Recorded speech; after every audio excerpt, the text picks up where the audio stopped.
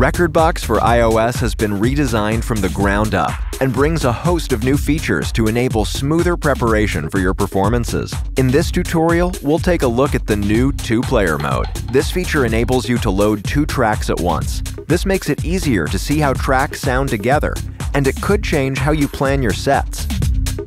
Let's see how it works. Open Rekordbox and navigate to your collection. Load a track in Player A. Switch to Player B and load another track. Swipe up to access the deck view mode. At the top, you can select either Player A, AB, or just B. You can also swipe left or right to switch between the different player modes. Let's select AB and scrub both tracks back to their start position.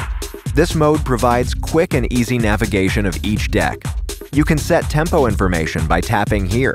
You can set the master deck, activate master tempo, or change the BPM of the track. You can also activate sync here. Start the first track, and when you're ready, bring in the second track. You can use the crossfader here to fade between the 2 decks. Double-clicking the fader will recenter it.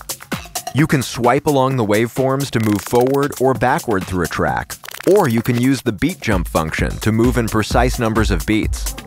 You can also change the beat jump value here. Setting to memory will jump between memory points you've set in the track. You can affect both tracks at the same time by activating dual control. Now if you use beat jump or swipe along the waveforms, both tracks will move simultaneously. This is a great way to preview tracks together and listen to how a mix will develop by jumping through both tracks. For more info, be sure to subscribe to the channel and check out our website.